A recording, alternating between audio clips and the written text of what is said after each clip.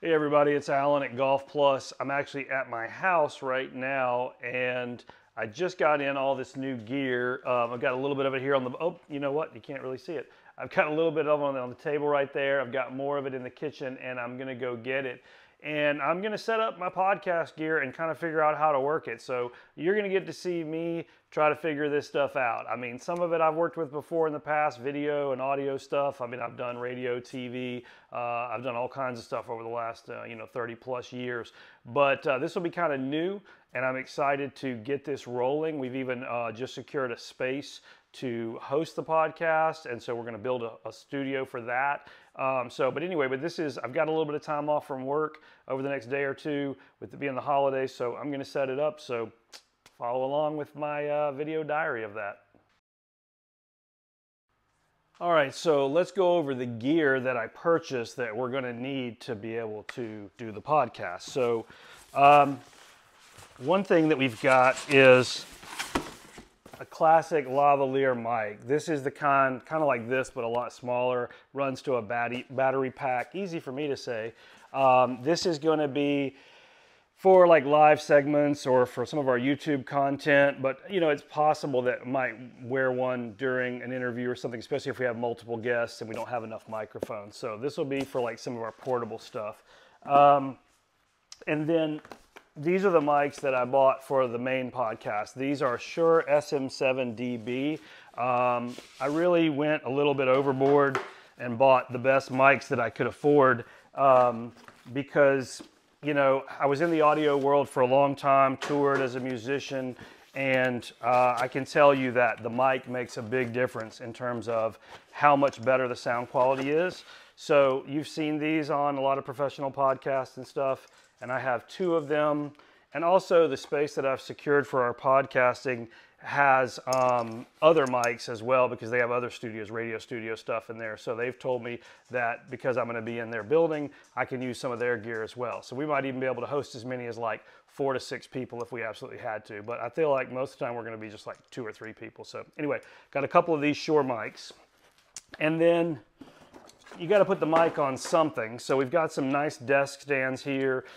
This will attach there. The desk stand will allow us, I've got 2 of these, to put it up on a table or a desk or whatever. And anyway, that's what that'll be for. And then I've also got some full-size boom stands as well from back in my days, again, from being on the road, touring, doing all that, playing music, even just like when we were doing restaurants, clubs, all that.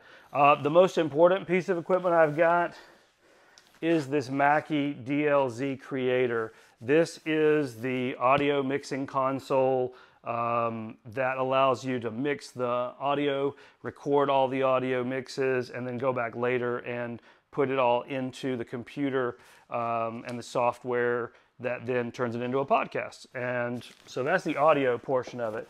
But obviously podcasts, you've got to have a video portion. So let me see if I can find my mics. Hang on just a second. Okay, on the last segment, I said I was going to get my mics, but I just messed that up. What I meant was my cameras. So Zoom makes these really cool 4K cameras. They're really small. We can just set them on a tabletop. We can mount them onto a mic stand. We can mount them onto a boom, whatever we want. So these are running up to 4K.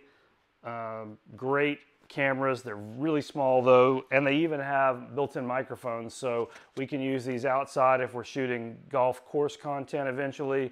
Obviously I have this little guy and I have the lav I showed you earlier, but these, if I'm close enough, these would pick up everything, ambient sound, whatever, and they're really cool. So we got those, and then of course if we're talking on microphones, we got to be able to hear ourselves. So we've got a couple of sets of Rode headphones here. I have been told by my rep at Sweetwater, Sweetwater is where I buy all of my gear because they're so helpful. They'll get on the phone with you, talk to you, really help you the same way we like to help people in our stores. But nobody really carries gear like this locally, so it's kind of hard to find it. But anyway, so we've got a couple of sets of Rode nice headphones there, a couple extra cables to go with that as well. And then I also have my in-ear monitors back from, again, when I was doing music and stuff. So I can also do that if I don't want to do headphones, or if we have to share enough. I have my in-ears that just bloop, bloop like that. So anyway, all right, so we've got stands, we've got mics, we've got the board. Obviously, we've got a couple of tripods for cameras. And then, of course, we've got cables. Got to have mic cables, SD cards. I had to buy all kinds of stuff. But it's going to be worth it because we're going to produce great content for you guys. We're going to have lots of fun. And I'm looking forward to it. We'll be unveiling the name, the logo, all that stuff soon. And we'll even probably post like some preview clips of how we're working on it and how we're building it. So anyway, stay tuned. All right, so one of the cool things about these headphones, you'll notice, is they're not wireless. They actually come with their own wire, but that's kind of the mark of a more professional piece of gear, especially when it comes to high-end audio or better products, is things like detachable cable like this. A lot of reasons for that. One is if the cable ever goes out, you can just replace it. The other thing is if you get snagged on something and it pulls, it does it, it'll actually just pull out, and that way you don't end up hurting yourself. So nice to have these. Also, you can choose which side to plug it in. So anyway, really cool, just extra feature. Again, buying a nicer piece of gear, you get those advantages. All right, so let's dive into the box and see what we have here. Comes with a nice ins and outs chart of what each of the little buttons is. I'm definitely going to have to refer back to that a couple of times. And then it's got one of these books that says read me, and for the first time in my life I will definitely do that. I will definitely read because I don't know what I'm doing. This is a whole new thing to me, and so obviously excited, but want to get started right, don't want to just randomly do it. I do know what this is. That's power plug. I'm not that dumb. I can figure that out. So let's get it powered up and we'll see what this looks like. All right, well, we got the basic setup going. I'm going through their menus and everything and learning how to get the mic sounds that I want. It even has a special function where it identifies some of the most popular mics out there and sets the mic levels according to that and gets all the effects and everything.